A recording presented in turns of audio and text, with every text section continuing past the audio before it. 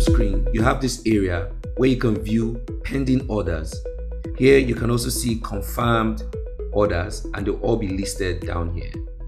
Orders that are being processed will be shown here. For orders that are ready to be sent out for delivery, you click this. Orders that have been placed on promo, once you click on this checkbox, those orders will be shown in this area. Here you have your earnings for this week, here you have your earnings for the month, and here you have your earnings for just that day.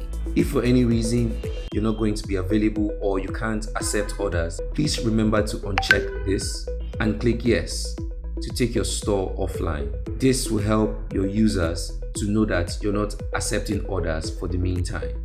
When you're back, you can simply come back here, confirm, and your store will be brought back online. Finally, let's talk about the notification area, where you can see all your notifications listed down here.